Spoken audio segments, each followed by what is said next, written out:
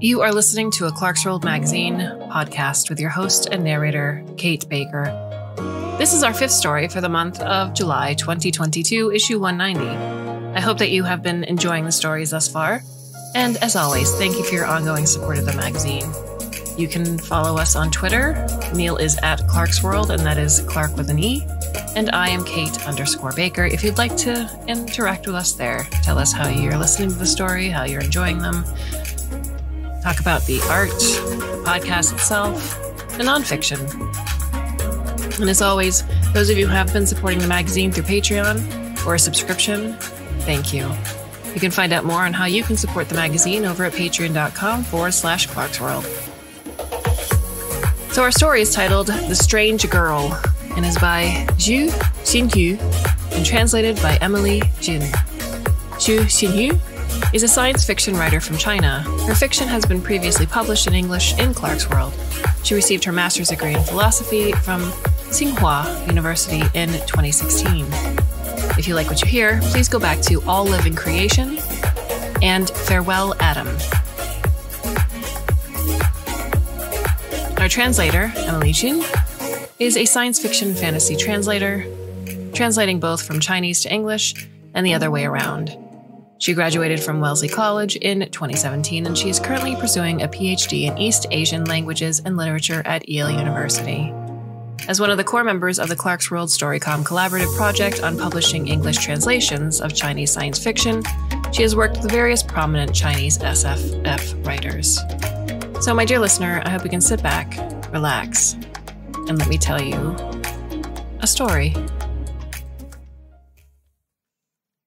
She closed her eyes and imagined holding the boy in her arms. Smooth pink skin, lush and fuzzy lanugo, monolid eyes that took after. Shenghuang.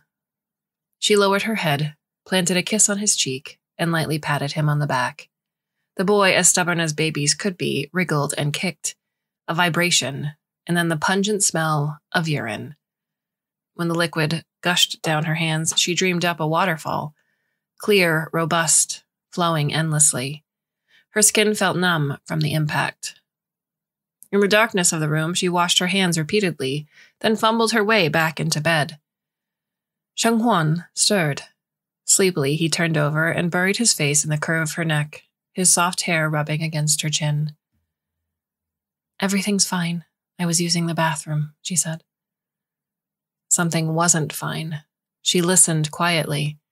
It was an ordinary night in early spring, tranquil, utterly silent, so it couldn't have been the chirps and squeaks. They've already stored away the household items that could potentially be allergens, including a blooming pot of tulips, a few stuffed toys, and a decorative carpet that they had bought on a trip to Turkey. The room felt emptier for sure, but the issue wasn't exactly the emptiness either. A certain kind of uneasiness has been prickling at her since the day they went to the hospital to register. Shenghuan, dressed in his best tweed suit, paced up and down the hallway. He kept his gaze glued to the walls and the floor as if he were performing a construction quality inspection. Meanwhile, she sat alone by the door of the waiting room as the nurse called out the names of patients waiting in line. "Is Lin Shenghuan here?" The nurse called out at last, her southern accent pronouncing Lin like Ling. They were guided into the assessment room around the corner. Today's visit was only for the sake of putting things down on paper, an official confirmation, devoid of surprises. They had discussed the logistics over family meetings. All she had to do was nod. Shenghuan, on the other hand, was in charge of answering questions from the doctor and the lawyer. "Do you want a child?" Shenghuan responded with yes. "Boy or girl?" Shenghuan chose the former. Fertilization technology had undergone significant development over the past decade. General anesthesia was no longer required. It merely took 5 minutes for the doctor to implant the embryo and the other items in the package, and 15 minutes to educate them about the do's and don'ts. The second they stepped out of the hospital, job-seeking care workers loitering nearby rushed up to them, trying to sell their services. The duration and timing of the delivery, the weight and IQ level of the baby. By the time they elbowed their way through the crowd, they were exhausted and numb, their heads buzzing from information overload. Shenghuan's father would move in with them to help. The decision was made a long time ago. The more trivial tasks before and after childbirth were up to them: diet, regulating hormones, checkups, baby formula, homework, parent-teacher conferences. Who will go to the parent-teacher conferences? She mused. I hate teachers. Shenghuan was preparing for bed, his voice muffled from toothpaste foam. You hate what? Her tongue quivered, about to betray her, but she shook her head and let the conversation drop. The first 2 months went by smoothly. Both of them went to work as usual. It wasn't until another month later that the pregnancy symptoms started to kick in. No deep-fried food was allowed in the house, as the smell of grease would induce nausea. Shenghuan was so anxious that he ended up taking a long leave of absence from work. Colleagues, most were younger, came around to visit, bringing with them an assortment of health supplements. They were fascinated by the pregnancy-safe yoga mat and the smart prenatal education device, and took turns experimenting with the body fat scale that measured in grams, like an overly zealous audience inspecting the magician's props to decipher the tricks. Exercise can help prevent stretch marks. Don't forget to apply body lotion. How painful is childbirth? I heard that if you get an epidural, you can give birth without pain. You know, people have died in labor in the past because it was such torture. You're basically exchanging your life for a child.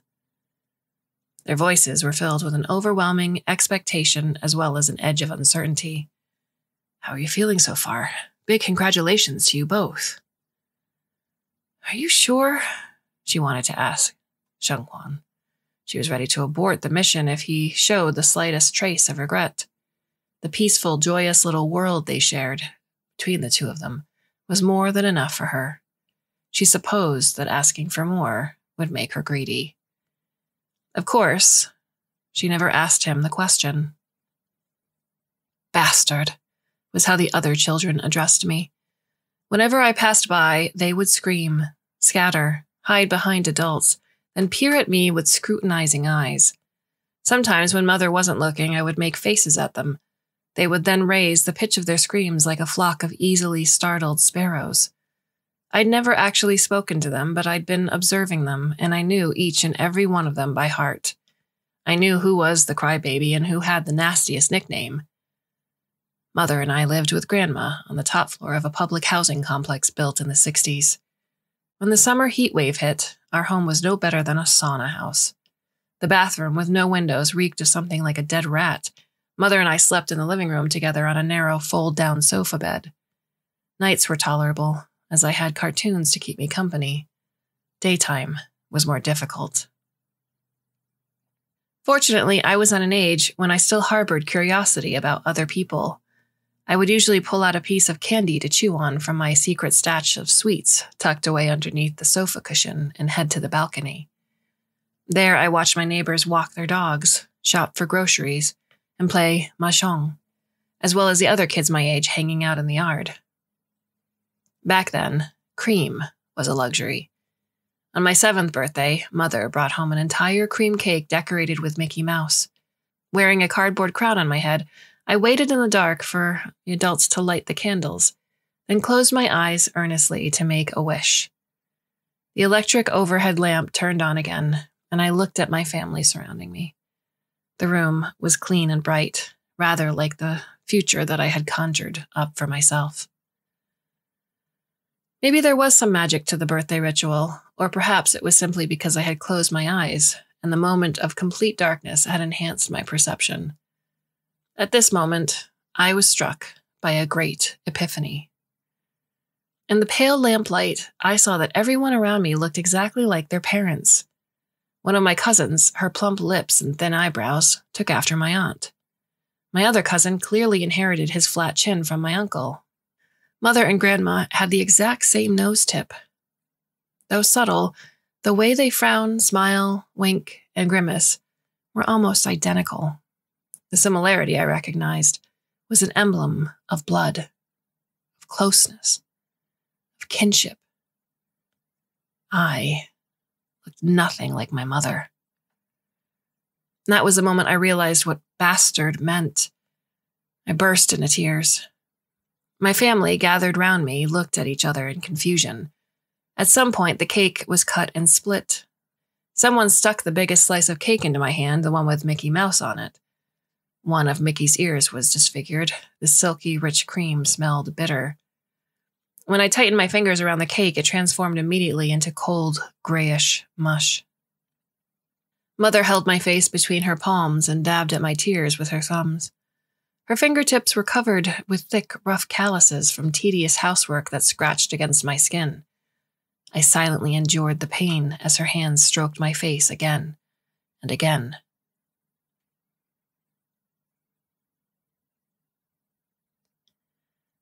From the start, she was reluctant to having Shenghuan's parents move in with them. Their one-bedroom apartment was too cramped for 4 people. Renting another place for them to live would add another expense. After some very diplomatic negotiations, Shenghuan's mother agreed to stay home while his father came to stay with them. Though the situation was not ideal, she knew it would be impolite to push them further. After all, Shenghuan was their youngest son, as well as the only one who moved to a different city. Before they could settle on an official move-in date, Shenghuan's father arrived at their home unannounced, carrying a simple suitcase. A cold wave had hit the city, so he was wrapped in a dust-colored heavy jacket buttoned up to his chin. Standing stiffly by the gate, he almost resembled a terracotta warrior. Shenghuan and his father were similar in build.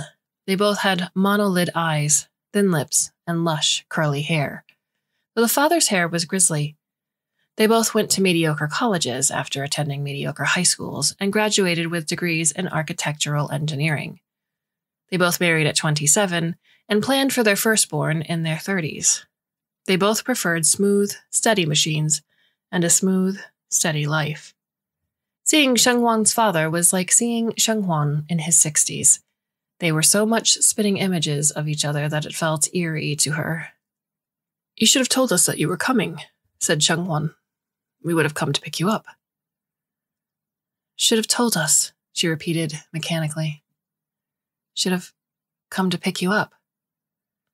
Shenghuan's father studied their faces carefully. His expression was enough to make her tense up. He was a quintessential adult who she instinctively wanted to keep at an arm's length, even after she had become an adult herself. He was somber, austere, and he always played by the rulebook. The problem was that she had no idea what was written on the rulebook. She made sure she was being a good hostess, attentive to the most minute detail. She boiled water, made tea, washed some fruits, and laid out the guest bedding. Shenghuan's father responded with a brisk and hard thank you to everything she'd done. He patrolled their living room with a tape measure in his hand, spending hour after hour measuring the size of their furniture so that he could reposition them. To avoid bumping into them, he said. "Just ignore Dad," said Shenghuan. "He's here to help us out. He won't be an inconvenience." Most of the time, Shenghuan's father was as silent as a statue. He installed himself in the living room, reviewing project proposals and running codes. Shenghuan told her that the local architectural institute hired him back again, after he had already retired, for his expertise. Occasionally, he ordered them to go on walks for the sake of the baby. He also insisted that they plan their weekly meals like a restaurant menu, but one in which the proportions of the types of vegetables were meticulously calculated according to taste and nutritional value. "The rest of the family is behind this," remarked Shenghuan. "Otherwise, why would he care so much?" She couldn't bring herself to ignore Shenghuan's father completely, though her attempts to interact with him almost always made her feel worse. She felt as if she were taking care of 3 people at once: Shenghuan's son, Shenghuan's father, and Shenghuan himself. Their identical faces melted into an indistinguishable whole, the token of an entire family's rules and expectations. When she first met Shenghuan, she thought that the people in his family were treated like pawns. Everything they did was for the sake of the family. "I'd say that we're more like raffle tickets," said Shenghuan. "Dad and I are second prizes. My third uncle, who made it all the way to chief engineer at the Provincial Architectural Institute, is probably a first prize. After all, he found jobs for so many people in the family. What about the appreciation prize? She asked. What kind of person gets to be the appreciation prize? You know, the kind of prize they give you to show appreciation for your efforts, even if you haven't exactly accomplished much? Well, it's not exactly the family showing their appreciation for you, is it? Responded Shengwan. It's rather the other way around. You're the one who's supposed to show appreciation for them. I couldn't remember how exactly they took Mother from me. I remember the day when it happened, though. It was a day after my 7th birthday. Apparently Mother had committed some terrible crime and would serve 100 years in prison. I used to think that she had abandoned me, but now looking back, I realized that she had tried her best to give me a relatively carefree childhood. All that I have of her is memory fragments, holding my hand as we took a stroll in the park together. I picked a bright yellow tulip and tried to chew on its petals. She was the one who brought me the Mickey Mouse birthday cake. Occasionally, I recall the face of the father, too. Grandma kept around a bunch of old photo albums, and I found a picture of him. He had pronounced big brow ridges and a pair of bushy eyebrows. The corners of his mouth drooped downward. To be honest, he wasn't exactly handsome, but Mother was in love with him nonetheless. I couldn't understand her love. Most people couldn't. In the words of the police who came for her, her love was fanatical. My adoptive parents, on the other hand, were the most ordinary people you could find. They were in their late 40s when they adopted me, having just sent their last child off to college. According to their social evaluations, they had adequate parenting experience to take care of me. My job, on the other hand, was to keep them company, dispel their loneliness as empty nesters. I reckon that I was no better than a pet or a potted plant. Belonging to the older generation, they held very conservative views toward dating in general. In turn, I played the role of the good, obedient daughter and steered clear of all sorts of relationships throughout middle and high school. When I turned 14, my adoptive father was offered a pay rise with a relocation. Our family moved to Chengbai. Chengbai, bustling and colorful, was more magnificent than any metropolis than I had dreamed of. The walls of buildings were decorated with vibrant artwork. At night, the labyrinth of billboards radiated with light. Behind every tall glass door were sparkling chandeliers and extravagant music. After we settled down, my adoptive father bought a cake for the family to share. The cake, too, was exquisite. High-grade cream, blueberries imported from Chile, edible gold foil for embellishment. We lit the candles and took turns wishing for a happy new life. I became the new kid at school again. On my first day, our class president was charged with the task of taking me to collect my new textbooks. She halted just as we arrived back at our homeroom and spun around. "So, you're the strange girl?" she asked, raising her voice. I knew what she meant by strange. Compared to what I was used to hearing, strange was a polite way of putting it. "You do know that you're different from us, right?" She shot a nasty look at the textbooks in my arms as if I had stolen them. I hoped that I didn't know. I held my breath and nodded quietly. Students looked up from their work and glanced in our direction, annoyance flashing across their faces. I went back to my desk and sat down. I mentally transported myself back to Grandma's, standing on the top floor balcony. The sweetness of candy filled my mouth. I gazed down upon the entire world in silence. I was so tall that everyone else was like ants to me. Some people tried to talk to me, but I brushed them off. It wasn't until literature class in the afternoon that I snapped out of my dream when the girl sitting next to me patted me on the arm. "How are you feeling?" she whispered. "I mean, how do you even live with yourself? I can't even imagine being in your position." Her question finally pushed me over the edge. My stomach was twitching from having skipped breakfast, and I had no patience left. I stood up abruptly, shoved the textbooks and stationery off my desk, and turned to her. "To hell with you!" I yelled. If I had been just a little more rational, I would have realized she meant no harm. Her hand was soft and warm. Her words, though oblivious, were not malicious. But why did it matter? I knew what they were trying to say anyway. Cursed, weirdo, monster. Who would want to marry you? You're a bastard. School rules restricted them from saying those words aloud, but they had other creative ways to get the message across. Sometimes they filled my desk drawer with handwritten notes, which I shredded with my nails, jagged because I was always picking at them, and flushed down the toilet. Other times they emptied the classroom's trash can into my drawer. I came back to find my belongings buried beneath hair, cookie crumbs, and chalk stubs. I quietly returned them to the trash can. I couldn't care less about other people. I measured my height regularly and jogged every morning. Every time I went to the bathroom, I carefully examined my reflection in the mirror. How tall will I become? When will my breasts start to grow? Will I have wisdom teeth? The process felt fun, like solving riddles that no one knew the answers to. I was collecting clues to decipher the mysteries posed by my future self. A few weeks later, the teacher found out about the little inconveniences in my desk drawer. He made me an after-school counseling appointment. It turned out that the counselor, who had a childish round face, had no experience with students at all. After she saw the score on my screening questionnaire, she called my foster family immediately. I didn't know what my adopted father had said to her on the phone. Her face crumpled. The mask of shallow professional empathy fell off, revealing a look of utter pity that made me tremble. I turned around and ran out of the counselor's office.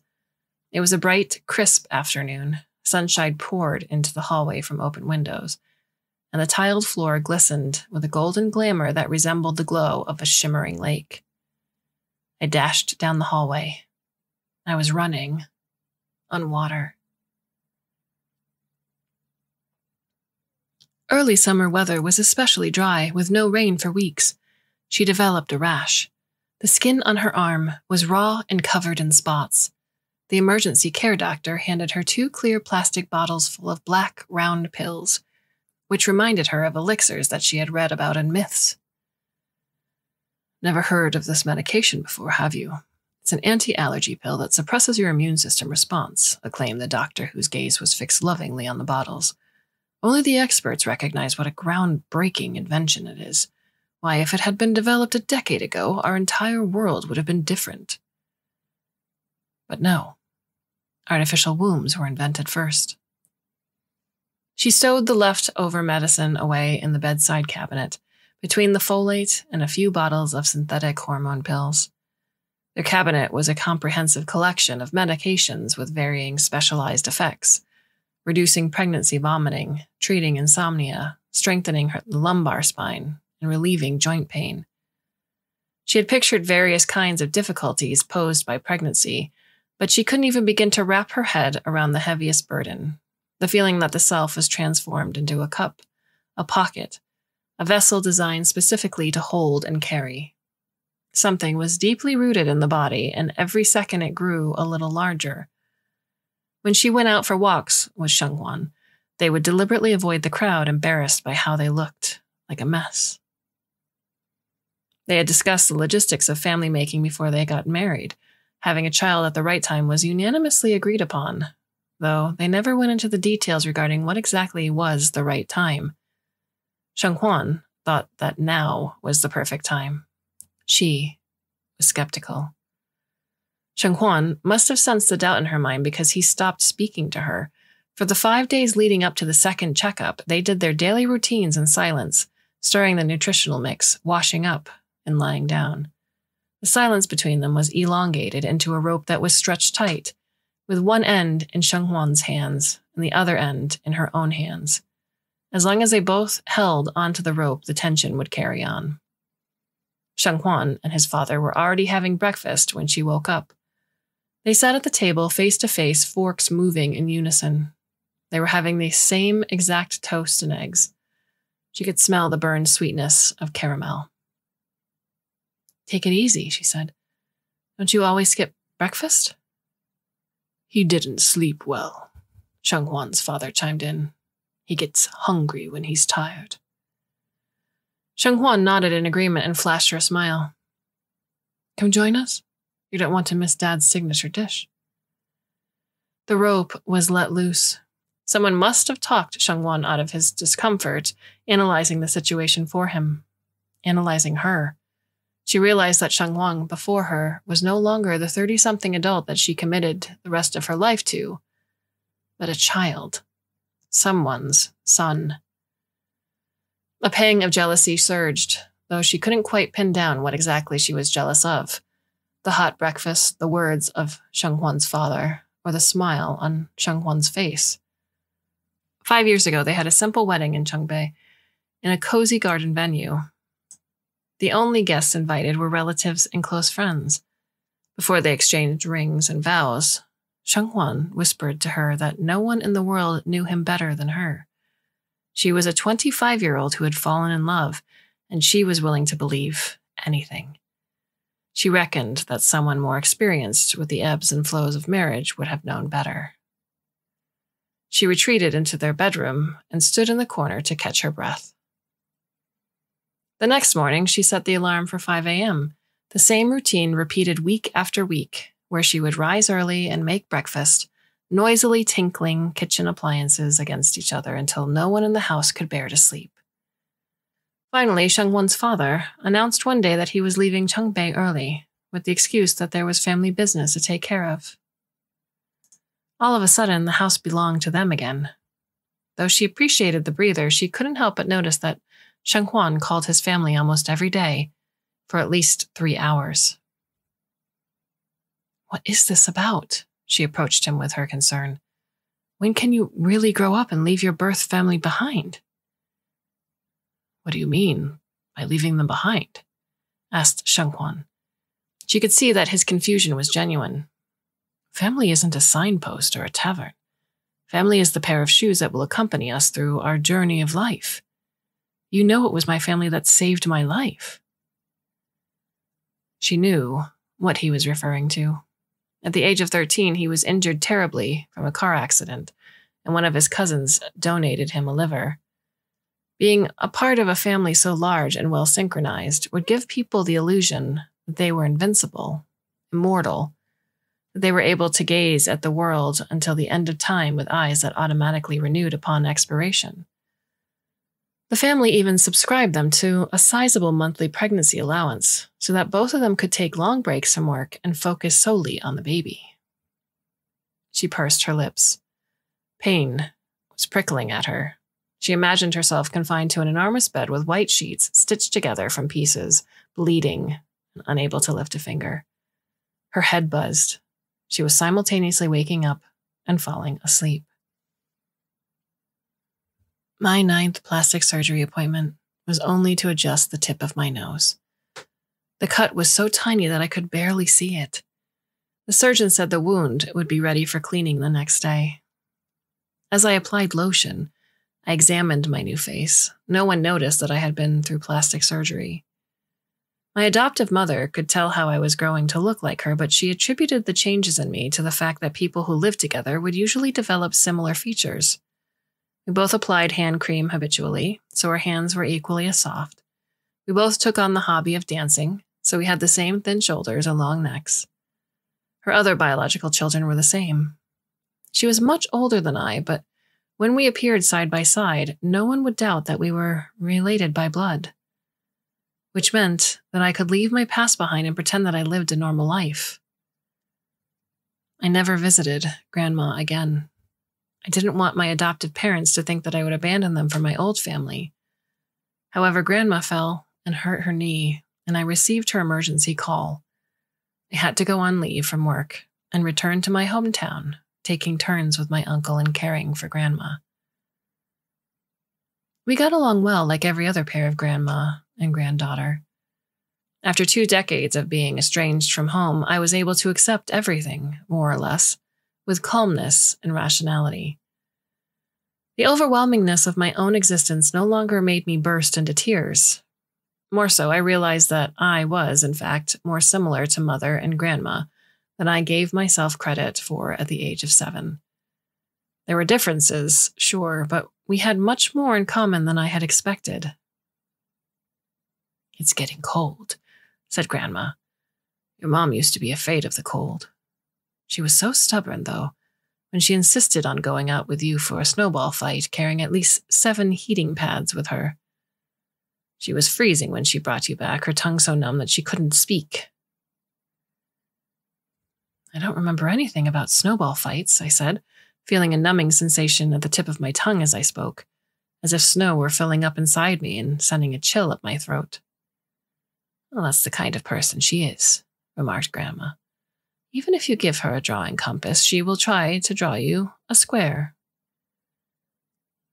I never visited Mother, either, until I turned 18. By law, I became the guardian of my parents when I reached adulthood, and I had to sign papers for Mother at the prison. Unlike what I had imagined all these years, the prison wasn't dark and gloomy at all. It resembled more of a school or a bank, with slogans such as, "Love your work," splattered across the walls. After I signed my name, according to protocol, the guard asked me if I wanted to see my parents. I agreed. Father declined my visit. To him, I was a complete stranger. Mother, on the other hand, stood up at once upon seeing me. Her eyes scanned me up and down. She seemed older than I remembered, but surprisingly younger than the headshot that the prison put on her file. She was well-groomed, with her short gray hair brushed back and tucked behind her ears. The guard told me that she had been reading on her own while serving her sentence. That was probably why she retained her soundness and sharpness. Despite not looking anything like my 7-year-old self, she recognized me as her daughter from first glance. "You're much taller than I am," she said. "Your adoptive parents must have been good to you." "Yes, they were good," I said, lowering my gaze to the empty chair in front of me, unsure of whether I should sit down. Mother took a step forward. She clutched the bars with such force that her fingertips turned pale. Her nails were jagged. "Are you married?" She choked. Behind her was another slogan written in blinding red. "Any improvement is progress." "I'm only 18, I said. I couldn't bring myself to look at her, so I fixed my eyes on the iron bars. I could smell their rusty, pungent scent. "Don't bother," said Mother. 18 or 28. What does it matter? Even if you live up to 98, no one is going to marry you, let alone have a child with you. "I will marry," I responded firmly. I had just been accepted to college. I had never received a single love letter in my life, nor had I ever shared a secret kiss behind library stacks. But in that moment, I was absolutely certain that I was going to marry someone, to belong to someone, to belong to a grand, everlasting family. Mother smiled as if she had been expecting my answer all along. Patients in the plastic surgery clinic were used to giving each other emotional support. We huddled around the waiting room and shared stories. After all, we were still young and afraid of pain, failure, and other uncertainties. Some of the patients were like me, hoping to look more similar to their parents.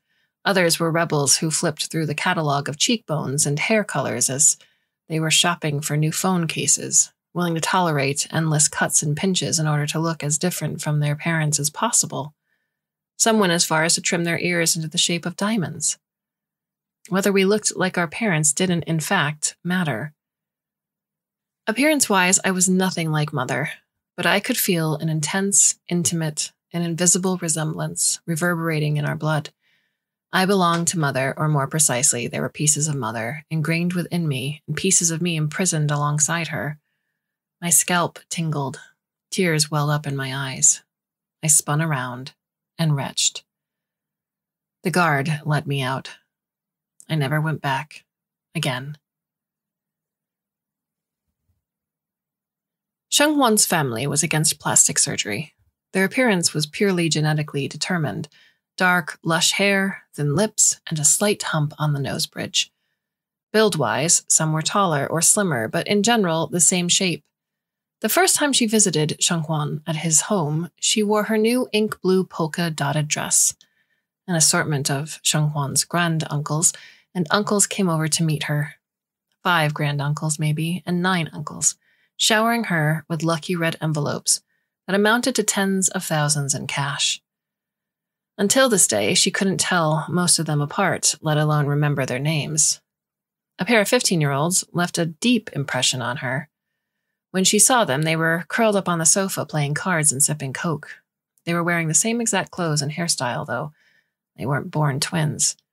Apparently, they deliberately chose to look as identical as possible so that they could pull pranks and cover for each other. The women in the family did not bear such uncanny resemblance to their daughters, yet she could still see the mothers and the daughters from the shapely figure and the long neck they shared. Generations of men in Shenghuan's family must have been very particular kind of taste when it comes to choosing a spouse, she mused to herself. Rearing children is a hard job, said one of the uncles who had a beard, but then again, you reap what you sow. She realized that she didn't have to agree or disagree with him on the spot. She spoke to everyone with a smile that was rehearsed to perfection. Shenghuan's cousins took turns telling her all of Shenghuan's childhood stories, with extraordinary creativity as well as patience. He renamed everyone's old toys that were passed down to him. Red Lightning, the race car, became Fiery Heart. Billy the dinosaur was reintroduced as Giant Rex. Shenghuan, the youngest one of his generation, grew up with hand-me-downs. His life was a medley of faded jeans, pencil cases that were missing corners, and heaps of old toys. Only the names he called them by were brand new. Hey, I've grown up, complained Shenghuan, clearly embarrassed by his own stubbornness as a child. Grown up? The more appropriate description was grown old.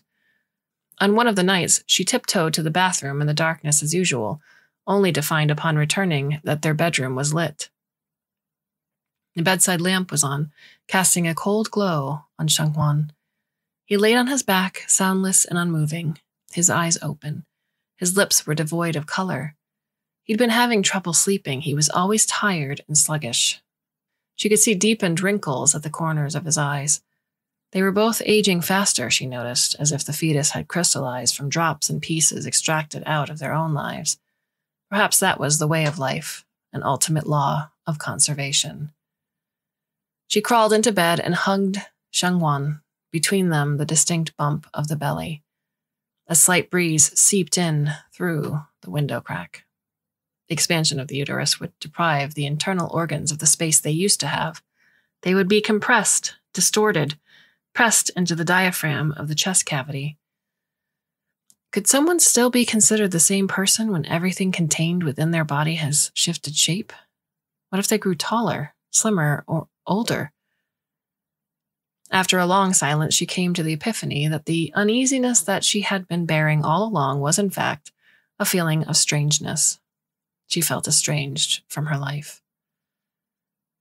Did I wake you up? She asked. Are you still lonely? Whispered Shenghuan. I will always be by your side. We will have a child together. Are you still going to feel lonely? She was about to utter yes, but she stopped herself short when she saw the look on Shenghuan's face. His eyes were so bright and eager that his entire complexion lit up. She could see the attentiveness, anticipation, and devotion in his gaze. Without a doubt, she knew that he was trying to reassure her that she was loved, but she didn't want to lie to him either. To lie was to hurt. Though she wasn't sure whether he understood that. Hey, baby, you've grown up, she said, running her fingers through Shenghuan's fuzzy hair before she reached over to turn off the lamp. You should know that loneliness isn't necessarily a bad thing.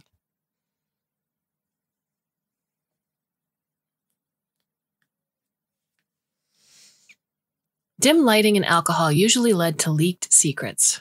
Pretending that I was listening, I kept my eyes fixed on the people on the dance floor.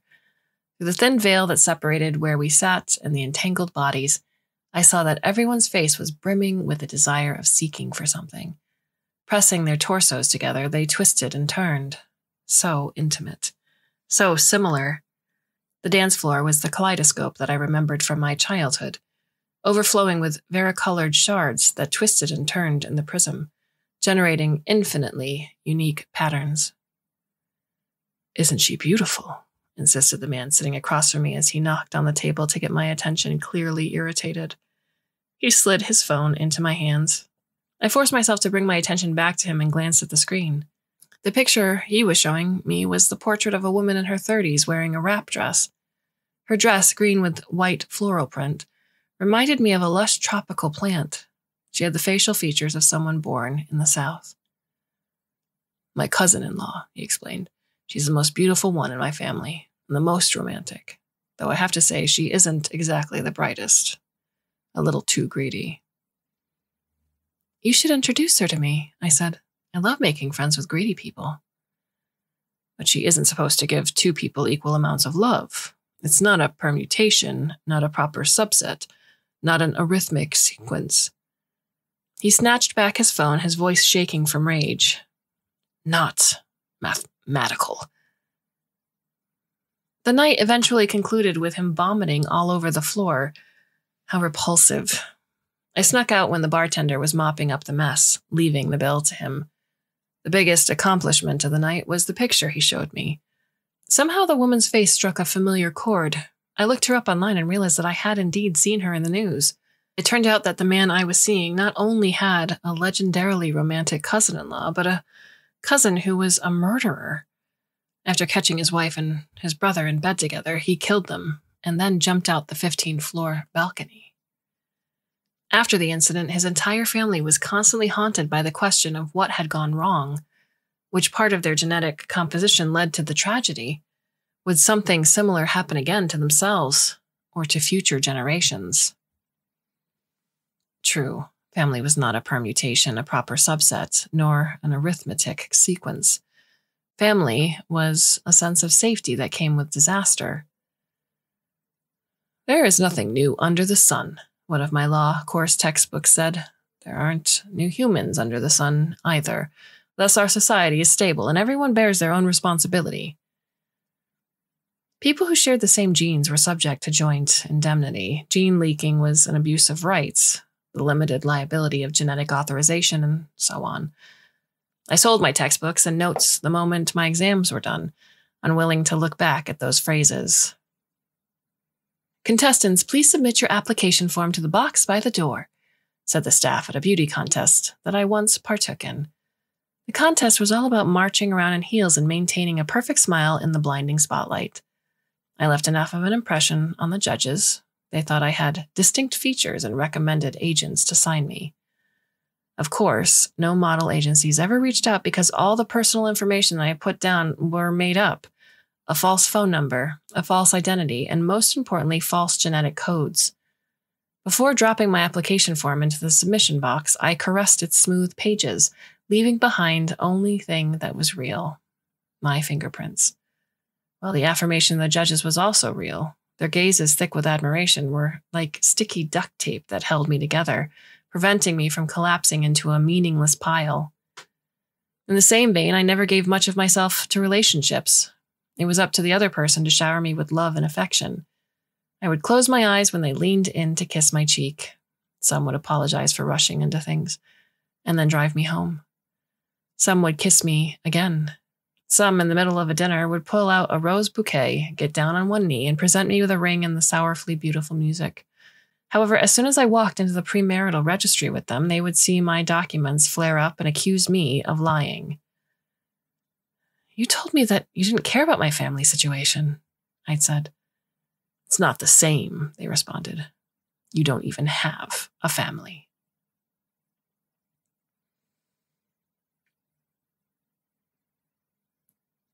"5 months into the pregnancy, the nausea exacerbated. The vomit not only consisted of undigested food, but also foul-smelling mucus, a mixture of bile and gastric acid. She made sure to always smile whenever Shenghuan was present, so that he wouldn't get overly anxious. Though deep down inside, she suspected that Shenghuan hadn't the slightest idea of what was going on in her mind, nor did he know how much effort it took her to fall asleep every night. Many people would think that their husbands preferred boys because of selfishness. Knowing Shenghuan, however, she knew that he just didn't want her to suffer more. Shenghuan's father sent them an ultrasonic massage device that was apparently good for the baby. She remained skeptical toward the wonders of new technology, though. After all, a century ago, people claimed to have invented a drug that could cure cancer. It turned out the new technology was a major toxicant that ended up contaminating the atmosphere, the oceans, and eventually all humans. It wasn't until the 1920s that people began to notice the drastic drop in fertility rates across the globe.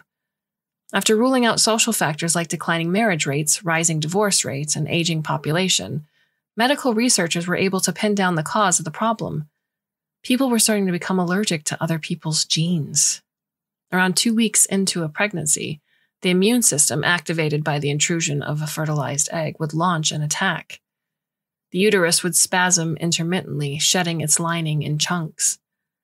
As a result, the miscarriage rate at 10 weeks was over 80%, and the miscarriage rate at 16 weeks was an absolute 100%.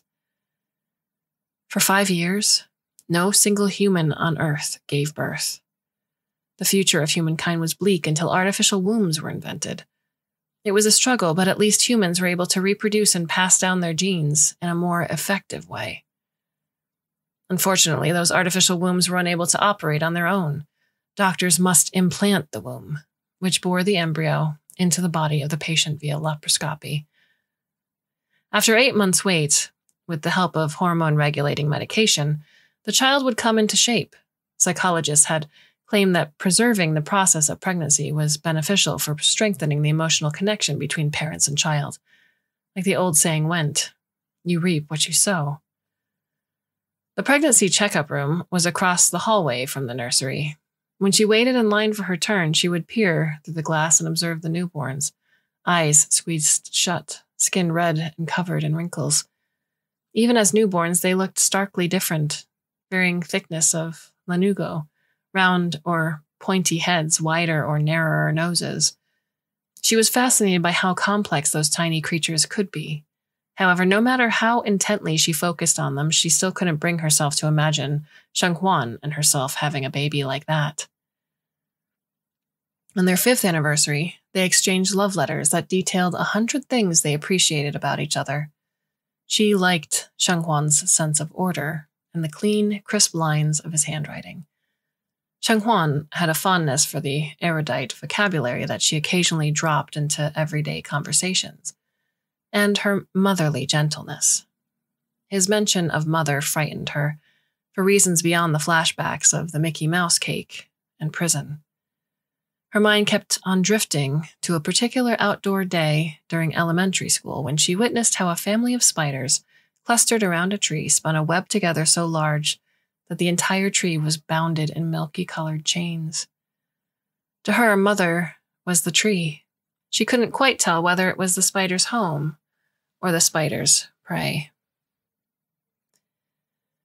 She held on to the ultrasonic massage device with 2 fingers and pretended to fumble around for the switch.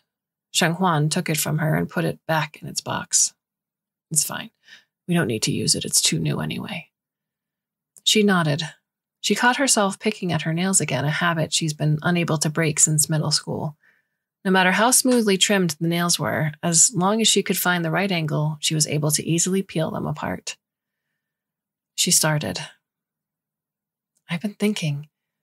She squeezed a broken tip of nail, trying to feel the prickly pain. "How do you feel about having a daughter?" The glass walls of the World Trade Plaza were plastered in lavish Christmas decorations. Banners that said Merry Christmas, golden ribbons, glittery cardboard snowflakes, and wish cards addressed to the lovers. It was a deliberately crafted scene of blissful happiness. The snow grew heavier. At the last turn of the Chengbei main road was a small traffic jam. The driver of the car next to mine rolled down his window and flicked his cigarette. Car horns echoed in the distance. That was when I saw Shenghuan trotting down the road. He was knocking on every car window to apologize individually. His fingers, frozen from the cold, were too stiff to bend, so it almost seemed as if he were tapping on the windows with his fist. Examining his face, I rolled down the window as he approached. "My tires are stuck," he explained, grimacing. "There's a pit up ahead. I panicked and I drove into it. The traffic police should be able to tow my car out of the snow in about 10 minutes. I'm so sorry." "That's okay," I said, slipping a heating pad as well as my business card into his hand. I was intrigued by his good nature, by how he was able to retain his calm in the midst of a nerve-wracking incident and bring himself to issue an apology to everyone. What happened on that snow day was a careless incident, Sheng Huan acknowledged on our first date at an architecture exhibition. Though I've already experienced what it's like to be in a car accident when I was a child, so I shouldn't have panicked so much. One by one, he explained the architecture models to me. The largest building was around tens of centimeters tall, equipped with glass windows that led to the rooms. To my surprise, the rooms were furnished, figurines scattered around as if they were busy with their own lives. I had the perspective of God. I was overlooking this miniature world and imagining a life different from my own. After leaving the exhibition, we took a stroll by the lake. It was a brisk, sunny fall afternoon. Water reflection transformed the rays of sunshine into bolts of lightning that stung my eyes. After I told him about my family, he fell silent and turned to look at me. I reckoned that the reason his gaze was so penetrating was because he spent his days in front of design maps. In his eyes, I was transparent, and he could discern my genetic makeup as effortlessly as he dismantled skyscrapers into steel, concrete, and load-bearing data. Which means you're not mass-produced, he remarked. You're a unique work of art. I loved him and depended on him. I was so grateful for him. But now I only wanted to smash the furniture into pieces and dig my nails into my own arm. The curtain fluttered in the wind and the light flickered as if we were on a boat caught in the storm, sailing toward an unknown island or a dangerous reef. Sheng Huan did not speak. Silence has always been his way of showing resistance. I took a step closer to his turned back. Slowly, I repeated my question, chewing on each word. Why can't we have a daughter? I've asked him the same question too many times. I'm worried about the pain, he said. It's only going to hurt more. When have I ever whined to you about pain? Think about the number of plastic surgeries I've been through. I endured some of them without anesthesia. Why do you think pain would be an issue for me? He spun around. You want a divorce, don't you? He crossed his arms at his chest and pressed his back into the wall. You're tired of us because we're all the same. Because it's not our child, I said. It's yours. He only belongs to you. You don't understand. I am the one who belongs to him. A complete stranger to me. I will only grow as tall as he could grow. He never shed a tear in his life, so I can't even goddamn cry no matter how much I want to. Sheng Huan's face twisted. In the heat of the moment, my mind flashed back to the story about the man who killed his wife, his brother, and then himself. What had glitched in their genetic code? I was paralyzed with fear. Sheng Huan didn't cry. He never cried. He was a broken porcelain statue glued back together, about to crack and shatter any second. I stood in numbness, waiting for him to lose control. Nothing happened. He simply closed his eyes, cupped his hands over his ears, inhaled and exhaled. That was his way of repairing himself, a special skill that everyone in his family possessed. It was what had drawn me to him in the first place. I quietly walked over and placed my palm on his protruding belly. Beneath the warm, soft skin was a miniature version of Sheng Huan, safe and snug, reverberating with his heartbeat and synchrony. The artificial wombs were not there to relieve the humans of their allergies to the genes of other humans. They simply allowed us to conceive. If we wanted children, we had to give birth by ourselves and to ourselves with the same exact genetic composition. Men bore men, and women bore women. The new method of reproduction was not only effective, but also sensible, both legally and ethically. We were most familiar with ourselves, and we carried the sole responsibility for ourselves. A handful of people started experimenting with alternative family structures.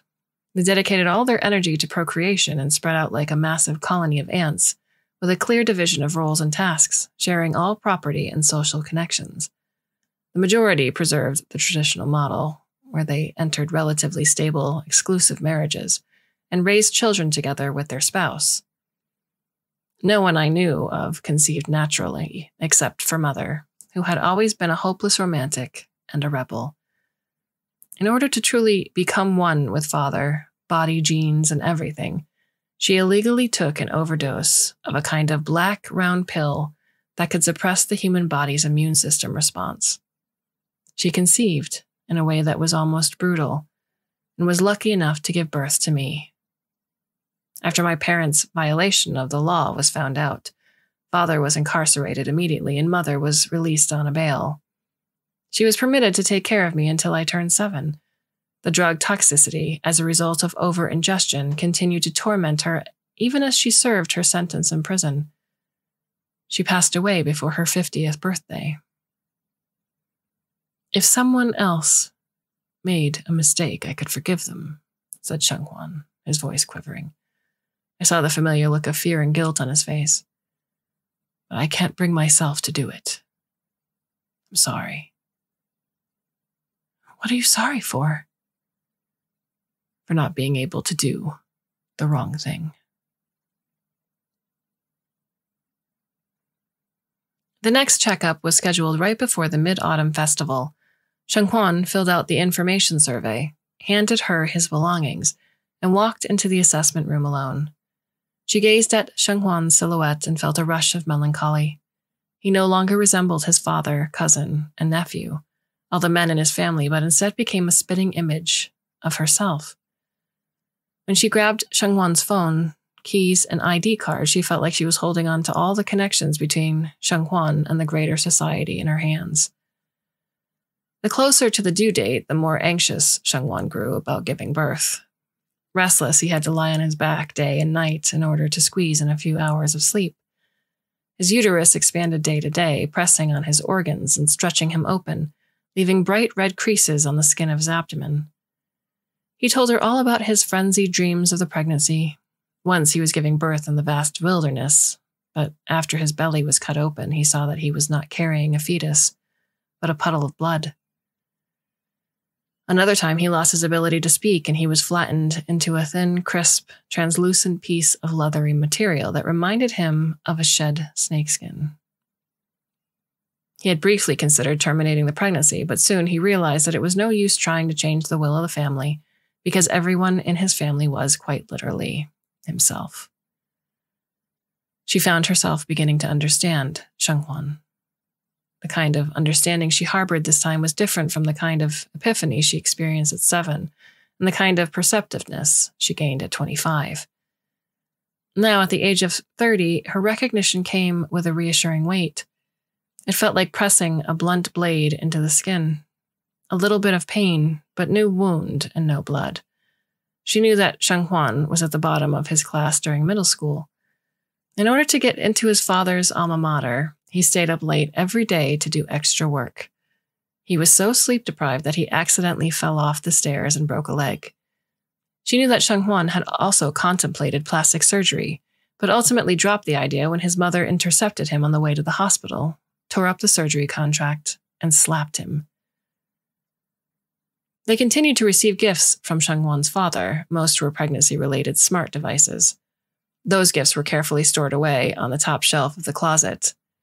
They were grateful for each other, like an ordinary couple from the old times. They supported each other emotionally through the rest of the pregnancy with hugs instead of dopamine pills. She took Shenghuan in her arms, kissed him, and patted him on the back in the same way she embraced her son in her imagination. They both knew that there was nothing to worry about. Shenghuan would not die in labor because no men in his family had died from childbirth.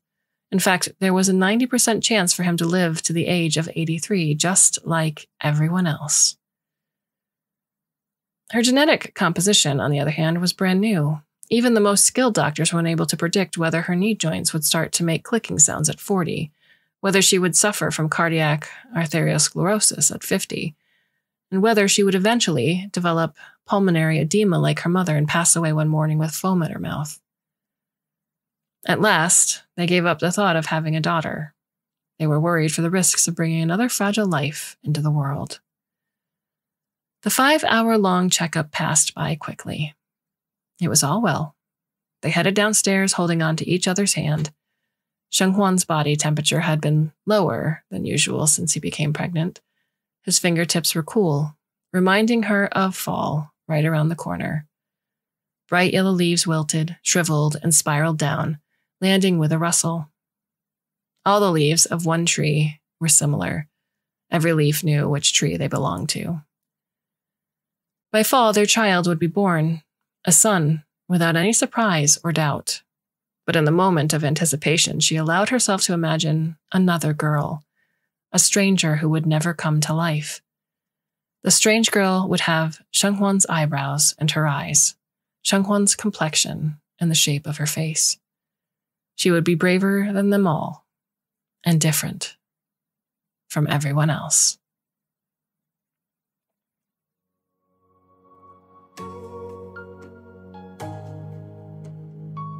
This story was originally published in Chinese in Daxia, Volume 6, November 2021. It has been translated and published in partner with Storycom. So, my dear listener, we have one more story, the month of July, and then we move on to another slate of stories coming for August. I do hope you've enjoyed the stories thus far, whether this is your first story or over 700 at this point. And I do hope that you can come back, should you so choose. So until then, my dear listener, I bid you a very fond and hopefully very temporary farewell.